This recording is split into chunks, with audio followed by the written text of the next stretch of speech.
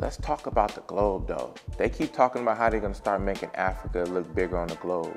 It just seems like they wanna dumb down Africa so much. Why is it so small when Africa is the largest continent that we have in the world?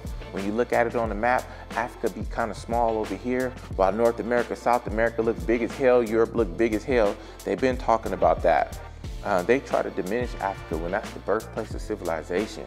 I mean, the Greek countries and everyone else, Europeans, they came and studied in Africa, stole all the knowledge and went back and taught their people how to be civilized, taught them education, be scholars, taught them to be clean, use soap and all that kind of stuff. I mean, look at the pyramids. They still can't explain the pyramids to this day. To this day, they can't explain the pyramids, right? I mean, they want to say aliens. They want to bring up everything else. They trying to decipher hieroglyphs to say there was alien technology that came and helped them from the skies and shit. Because they talked about, maybe they just had premonitions and they talked about rocket ships and being able to go into, you know, into the sky, but they just didn't have the technology at the time to do it. Why did it have to be aliens coming down to help them build it? You know, they try to say that Egypt is a transcontinental country. You know, a lot of people don't even know that Egypt is a part of Africa.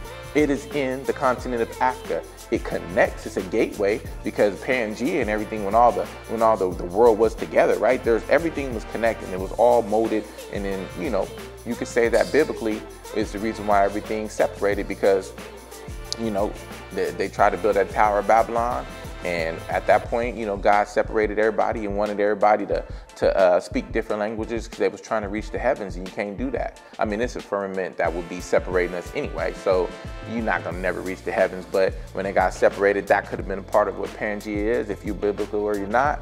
But just in general, right? Africa is the birthplace of civilization. All the most beautiful fish, the most exotic birds, or the most exotic animals, you know, lions, tigers, and bears, oh my, you know, gorillas and everything. Everything comes from Africa. So they want to steal everything from Africa, your precious metals, your gold, your gems, your jewels, everything. You know, they're mining it. Look at what Elon Musk and them is doing with trying to get the cobalt and everything out of Africa. Got them kids working in them cobalt mines, and they got the diamond mines out there in Angola. Everything comes from Africa. They want to steal everything from it, rape the economy. I remember I was in Paris. When I was in Paris, I was looking at the Egypt Museum and it was pissing me off. And I'm like, talking to my relative, I'm like, look at all this shit they stole from Africa, and I guarantee you they don't pay Africa nothing to have all their precious stuff in here, and they try to spin it like we're doing y'all a favor by protecting it. No, give it back. So people will go to Africa to see these exhibits, go to Africa to see all this glorious, you know, beautiful things that they have, you know, on exhibit. You know, yeah, you still can go to Africa and you can see things that are there. They couldn't move the pyramids, but what they do, they find a way into them and steal everything that was in there, and then, you know, so the cradle robbers can't get it, right? Like, come on, man. You know, if they rip themselves off, that's one thing, but another country ripping off that country, nobody else would ever go for it. You could never go into Paris and steal their stuff and then go make an exhibit somewhere and they not demand their shit back or start a war. Never would that happen. You know, they just don't want Africa to be great. They don't want to teach you that. They want to make movies like Exodus, Gods and Men, and put white actors as the Pharaoh and as Moses, knowing that the original Jews were black people and they were in Egypt trying to be delivered and get out of there. There wasn't no white people in that region. Nobody would be white born, you know, in Africa. It's too much sun. You know what I'm saying? It's too much melanin in those parts of the world, from the Middle East to Africa. You know, you ain't never seen no white person look Sudanese or Egyptian or nothing like that. But they don't want us to be great. Cleopatra's and everything, all these movies throughout history, they don't want you to be great. You know, same thing with what movie was that with Christian Bale? That was the Exodus movie. What was the other movie? The other Egypt movie that they had. Let me find it. And I love that movie. I love the actors. I'm into acting. The movie, it was about like Horus, and it had my dude, rest in peace, in there, the Black Panther. It had my dude Chadwick Boseman. He was in there. One of the only black actors in that film, and that was crazy for me. It's called Gods of Egypt.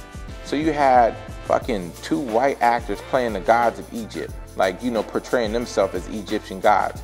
That's crazy as hell to me. How do you do that? You had Gerald Butler, fantastic actor, and you had, what was it, Nicolaj Waldo playing Horace and Gerald Butler playing Seth. How does that work? You know what I'm saying?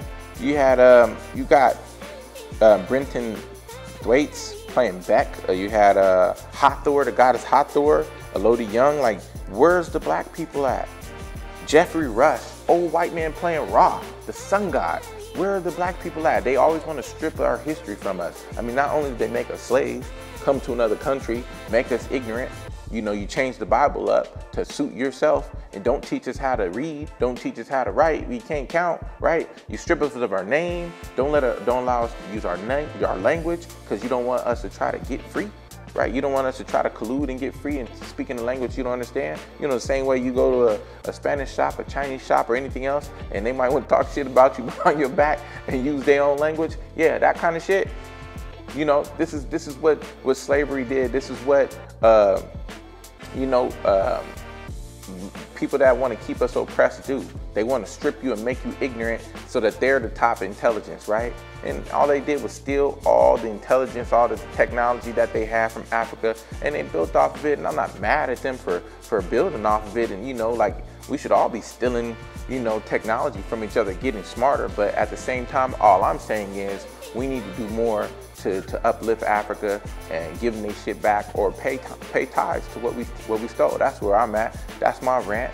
You know what I'm saying? But definitely, you know, Africa needs to be recognized larger, in Egypt, and all the great things needs to happen. And I think that Africa could be in a great place. You know, they're trying to assassinate all the big figures, the people who want to unite Africa, so that the world can't take advantage of them. Like my guy right now, they've been trying to assassinate him. I think that we need to do better to protect Africa, uplift Africa, and help Africa get on the same page so that they can become a civilized continent like Europe is and everything else.